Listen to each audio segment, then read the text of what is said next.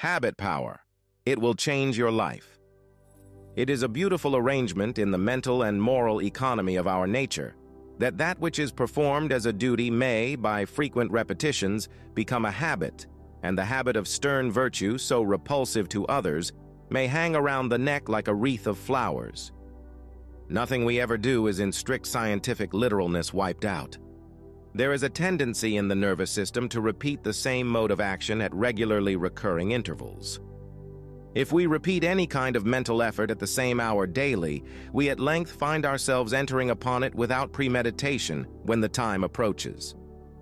The great thing in all education is to make our mind and body our allies instead of our enemies. We must make automatic and habitual as soon as possible as many useful actions as we can, and guard against growing into ways that are likely to be disadvantageous to us, as we would guard against disease. The nervous system is a living tape recorder. No sound, however feeble, however slight, can escape being recorded in its wonderful mechanism. Although the molecules of this living machine may all be entirely changed many times during a lifetime, yet these impressions are never erased or lost. They become forever fixed in the character. The young person may say to himself, "I will do this just once, just to see what it is like. No one will ever know it, and it won't matter this one time." The young man says it when he drinks, just to be social. In fact, the attitude that says, "I'll do this just to see what it is like," has ruined many lives. Many a man has lost his balance and fallen over the precipice into the pit of despair while just attempting to see what it was like. Just one little lie to help me out of this difficulty. One time won't count. Just one little embezzlement. No one will know it, and I can return the money before it will be needed. Just one little indulgence. A good night's sleep will make me all right again. Just one small part of my work cheated. It won't make any great difference. But the truth is, it will be counted, whether you like it or not. The deed has been recorded with an iron pen, even to the smallest detail. The recording angel is no myth. It is found in ourselves. Its name is memory, and it holds everything. We think we have forgotten thousands of things until mortal danger, a sickness, or some other great stimulus reproduces them to the consciousness like high-definition photos. Sometimes all one's past life will seem to pass before him in an instant. But at all times it is really, although unconsciously, passing before him in the sentiments he feels, in the thoughts he thinks, in the impulses that move him. Deep in the very nature of animate existence is that principle of facility and inclination, acquired by repetition, which we call habit. People become enslaved to their constantly repeated acts. In spite of the protests of his weakened will, the trained nerves continue to repeat the acts even when the doer abhors them. What he at first chooses, at last compels. Man is as irrevocably chained to his deeds like atoms are linked to gravity. You cannot separate the smallest action from its inevitable effect upon one's character and destiny. Practically all the achievements of the human race are but the accomplishments of habit. Mighty momentum is possible only by the law of the power of habit. We are a great bundle of habits which all our life have been forming. A successful person's habit of industry no doubt is irksome and tedious at first, but practiced so conscientiously and persistently, it has gained such momentum as to astonish the world. The habit of right thinking can make a tiny person powerful. Those who form the habit of cheerfulness, of looking on the bright side of things, can spare themselves from years of undue stress and depression. The habit of positive thinking can transform the most miserable life into one of harmony and beauty. The habit of directing a firm and steady will upon those things which tend to produce harmonious thought can produce happiness and contentment even in the most mundane jobs. Disciplined willpower can drive out all discordant thoughts and produce a life of perpetual harmony. Our trouble is that we do not discipline our will. After one's habits are well set, it's like he can just sit by and observe which way he is going. Habit creates automation. A man who is bound by the mighty cable of habit that was woven from the tiny threads of single acts which he thought were under his control has become a weakened slave to his own grind. Drop a stone down a cliff. By the law of gravitation, it sinks with rapidly increasing momentum. If it falls 16 feet the first second, it will fall 48 feet the next second, and 80 feet the third second, and 144 feet the fifth second, and if it falls for 10 seconds, it will in the last second rush through 304 feet till Earth stops it. Habit is cumulative. After each act of our lives, we are not the same person as before, but quite another, better or worse, but not the same. There has been something added to or deducted from our weight of character. There is no fault nor folly in your life that will not rise against you and rob you of your joy, strength, and vitality. We get away with nothing. The folly of the child becomes the vice of the youth, and then the crime of the man. A study revealed that 147 of a 900-bed prison were there on a second incarceration. What brings inmate back the second, third, or fourth time? It is habit which drives him on to commit the deed which his heart abhors and which his very soul loathes.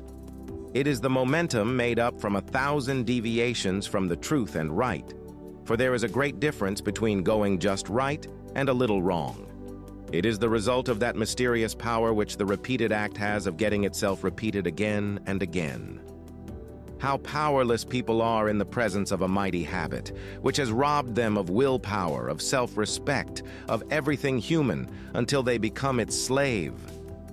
Numbed by the fascinations of pleasure, we are often unconscious of pain, while our evil angel amputates the fingers, the feet, and hands, or even the arms and legs of our character. Wrongdoing in its early stages of becoming a habit is not only painless, but often even pleasant. In our great museums, you see stone slabs with the marks of rain that fell hundreds of years before Adam lived, and the footprint of some wild bird that passed across the beach in those ancient times. The passing shower and the light foot left their prints on the soft sediment. Then ages went on, and the sediment hardened into stone, and there the prints remain and will remain forever.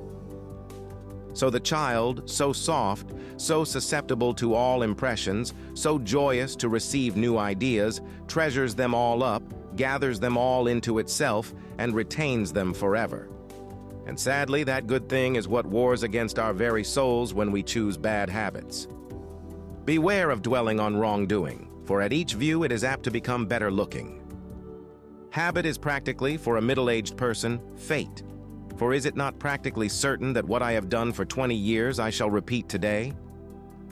What are the chances for a man who has been lazy and indolent all his life starting in tomorrow morning to be industrious and profitable? 0. Habit tends to make us permanently what we are for the moment. We cannot possibly hear, see, feel, or experience anything which is not woven in the web of character. What we are this minute and what we do this minute, what we think this minute, will be read in the future character as plainly as words spoken into a voice recorder can be reproduced in the future. Every wrong you ever committed becomes your life companion. It rushes to your lips every time you speak and drags its hideous form into your imagination every time you think. It throws its shadow across your path whichever way you turn. You are fastened to it for life, and it will cling to you in the vast forever. Do you think yourself free? You are a slave to every wrong you ever committed. They follow your pen and work their own character into every word you write. On the other hand, habits done right make for a powerful life. Rectitude is only the confirmed habit of doing what is right. Some people cannot tell a lie. The habit of truth-telling is fixed. It has become incorporated with their natures. Their characters bear the indelible stamp of veracity. We all know people whose slightest word is unimpeachable. Nothing could shake our confidence in them. There are other men who cannot speak the truth. Their habitual insincerity has made a twist in their characters, and this twist appears in their speech. One mistake too many makes all the difference between safety and destruction. How many people would like to go to sleep poor and wake up wealthy? How many would fain go to bed ignorant and wake up wise? You reap what you have sown. Those who have sown foolishness seeds, vice seeds, laziness seeds always get a crop. They that sow the wind shall reap the whirlwind. Habit, like a child, repeats whatever is done before it. Oh, the power of a repeated act to get itself repeated again and again. But, like the wind, it is a power which we can use to force our way in its very teeth, as does the ship, and thus multiply our strength, or we can drift with it without exertion upon the rocks and shoals of destruction. What a great thing it is to start right in life. Everybody can see that the first steps lead to the last, with all except their own. No, his little prevarications and cheating will not make him a liar, but he can see that it surely will in someone else's case. He can see that others are idle and on the road to ruin, but cannot see it in his own case. It's just like the great prophet. Despite his power to foretell the future, he couldn't see his own demise. There is a wonderful relation between bad habits. They all belong to the same family. If you take in one, no matter how small or insignificant it may seem, you will soon have the whole. A man who has formed the habit of laziness or idleness will soon be late to his appointments. A man who does not meet his engagements will dodge, apologize, prevaricate, and lie. I have rarely known a perfectly truthful man who was always late. You have seen a ship out in the bay swinging with the tide and the waves. The sails are all up and you wonder why it does not move, but it cannot, for down beneath the water it is anchored. So we often see a young man apparently well-equipped, well-educated, and we wonder that he does not advance toward manhood and character. But alas, we find that he is anchored to some secret vice and he can never advance until he cuts loose. Thousands can sympathize with David when he cried, "My sins have taken such hold upon me that I am not able to look up. My heart faileth me. Like the damned spot of blood on Lady Macbeth's hand, these foul spots on the imagination will not out." What a penalty nature exacts for physical sins. Of our pleasant vices make instruments to plague us. The habit-forming portion of life is the dangerous period, and we need the discipline of close application to hold us outside of our studies. Washington at 13 wrote 110 maxims of civility and good behavior and was most careful in the formation of all habits. Franklin, too, devised a plan of self-improvement and character building. No doubt the noble characters of these two men, almost superhuman in their excellence, are the natural result of their early care and earnest striving towards perfection. Today's society mocks such great men. They remove their statues and try to cancel them from history's memory. A sliver cup was once knocked into a jar of acid, a silver cup. It disappeared, was dissolved by the acid, and could not be found. The question came up whether it could ever be found.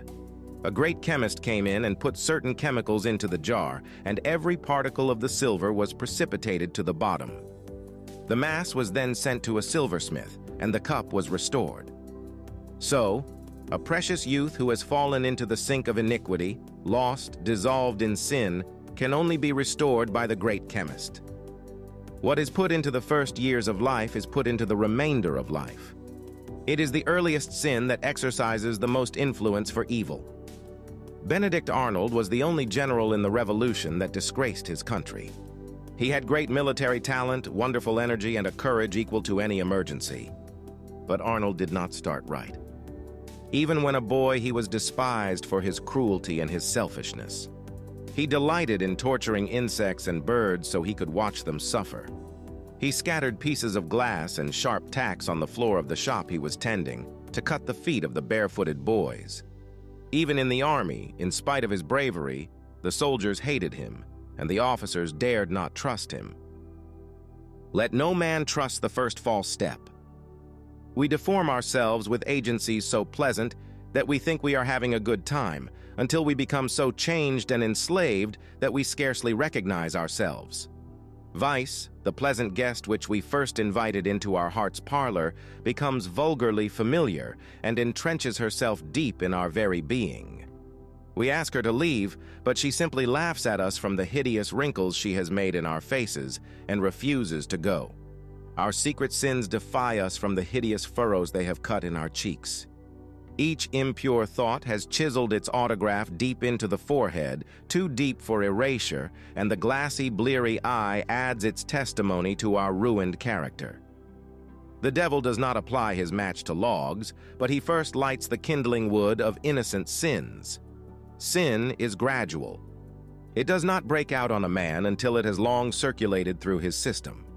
Murder, adultery, theft are not committed in deed until they have been committed in thought again and again. That which is written upon the human soul can never be removed, for the tablet is immortal.